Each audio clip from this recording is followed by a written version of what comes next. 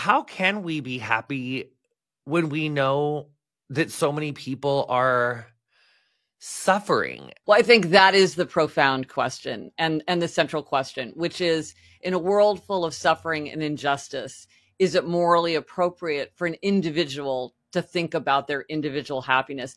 And often you might even making it a more difficult question is to think like, well, really, I have all the basics of a happy life. So if I'm worried about my own happiness or thinking about my own happiness, does that just mean I'm a spoiled brat?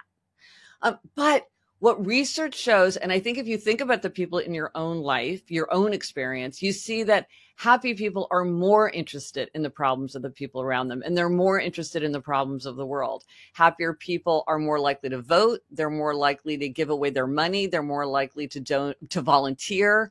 They're more likely to help out if a family member or a friend or a neighbor or a colleague needs a hand.